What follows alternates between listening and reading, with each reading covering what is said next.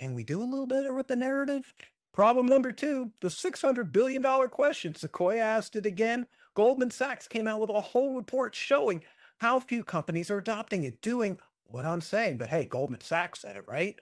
But it's obvious. You talk to these companies, it's like, yeah, the really advanced tech ones can do it. But most companies are sitting there. The support isn't reliable. It's not trustworthy. Trying to make it so big. And by the way, this is really early days. I'm not blaming the hype as much as us. When the biggest players, Goldman Sachs, Sequoia, other companies, and finally Sam Altman say it, people listen. We don't need to wait for them. Problem number two, the one model trap. Well, look at where we're at. It's deja vu. One model to rule them all. We just need ChatGPT. Oh, wait, DeepSeek's just as good and cheaper. Oh, wait, Anthropic's great. Oh, wait, Mistral does really cool stuff. Oh, wait, here comes Quen in China.